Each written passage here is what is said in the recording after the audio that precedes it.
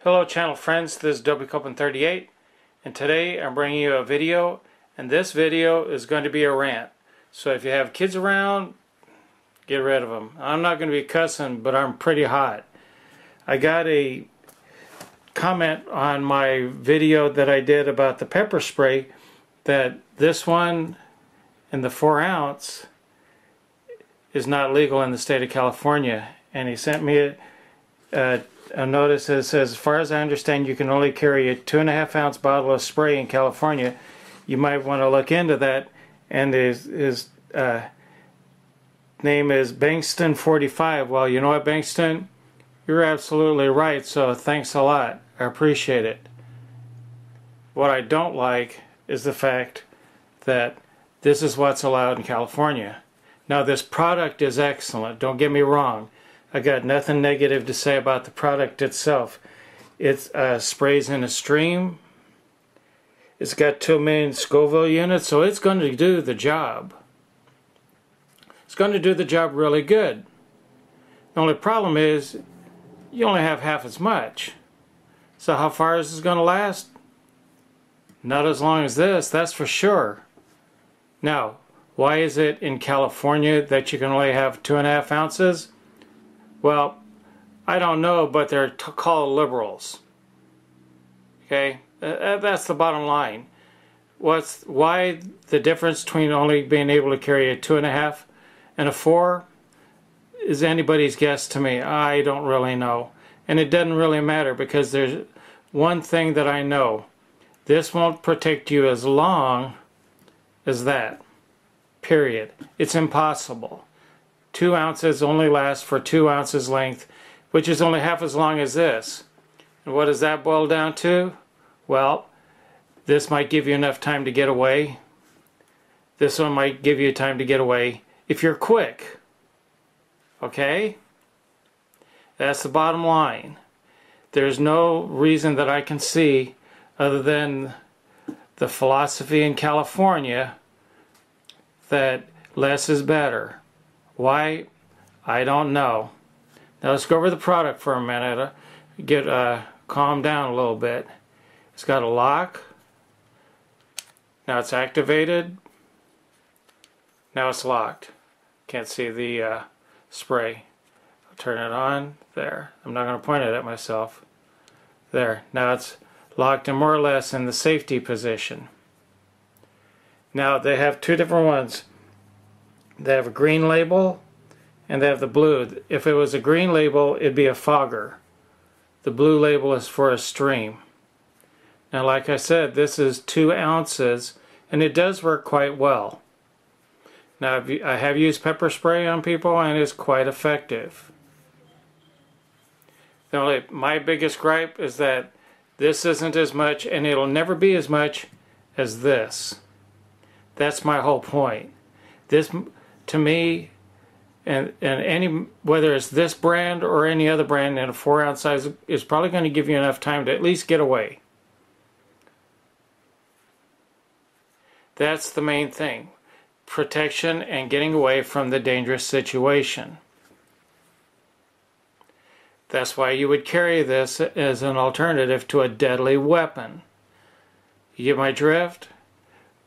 If this runs out, you're going to have to result in deadly force, if you have it, long before you would with this. Just in case anybody has any questions, this will save you longer than this, because it's got more than this. It's impossible to last as long with this one as this. They're both good products. They're both excellent. If this was legal in California in this size, I'd have this one. Now this one's going to be emptied. I'm not going to be in violation of the law. I don't feel like getting thrown in jail over some pepper spray, but I am not very happy about a law that says you can only have 2.5 ounces to protect yourself from not have to result in using deadly force. That has no common sense to it. None at all. Now, as far as the product, you can also purchase it with this little sheath. It's got a little belt clip on it. It's nice and tight. It fits on your belt. But there's one other thing I need to show you. I took one out and I put it in the holster. Looks nice, doesn't it? Notice something? Remember what I talked about with this and this style holster? Remember I had to bring it down so you could grasp it? Well, this is the same way. And when I put this in this holster, it is really tight. Now I'm sitting here and I'm working around a tripod and I can get a pretty good grip on it. And it's buried just deep enough to where the only way you're going to get this thing is by the very lid, and that's going to be slow. Now, one of two things are going to happen. This is going to have to really soften up, which means I'm going to work the dog out of this thing to make this slide in and out easily. Because what I'm worried about is that if I trim this one the way I did this, I don't know how sturdy this stitching is going to be. It might come completely apart. Then I'd be throwing it away. If it doesn't loosen up, my suggestion, and it's only a suggestion, but this is what I'm going to do, if it doesn't loosen up significantly, is this is going to go bye-bye, this retainer. Because if it's this tight, it's not going to fall out. See what I mean?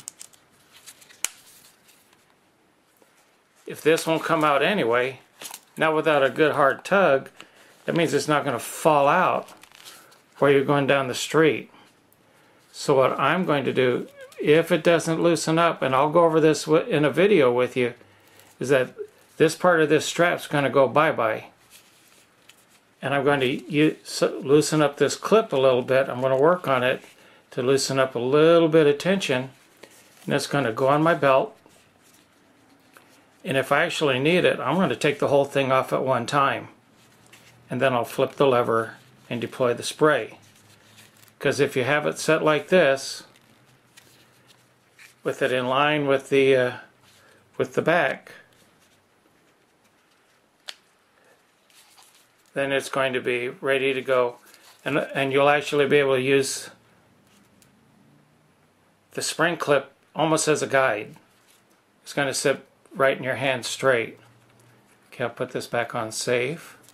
I'll show you. If you put without this on, just cut that thing off. If this thing, and I'll let you know if it doesn't loosen up. I'll keep you in touch because I do like to be able to use non-lethal force. If you have to use any force at all. This is going to come off, and then when you pull it out, you're just going to take a hold of it, and you're going to pull it right off your belt, flip it open, and protect yourself. You'll deploy it in a safe manner.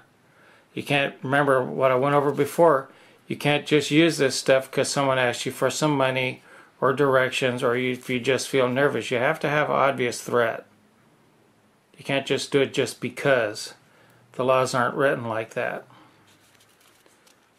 Now, as far as the Rant, I'm kind of over a little bit of that, but this makes absolutely no sense at all. How this is going to do the same job as this, and why the difference in California, and I believe in New York. And if anybody knows anywhere else where this is the only thing allowed, let me know. I'd like to address that. Well, this is the update for the new pepper spray that I'll be carrying. Like I said, I'm going to deploy this and get rid of it in a safe area, in a safe manner. And then I'll be using this. And I'll let you know in an update whether or not I'm able to continue to use it either with the holster or without the holster, or whether or not I'll just be taking this top piece off and just using it all at one time. Well, thank you for watching. Appreciate your time. Always be safe. Always thinking about safety. This is W. Copeland 38 saying I'll be back with more for you.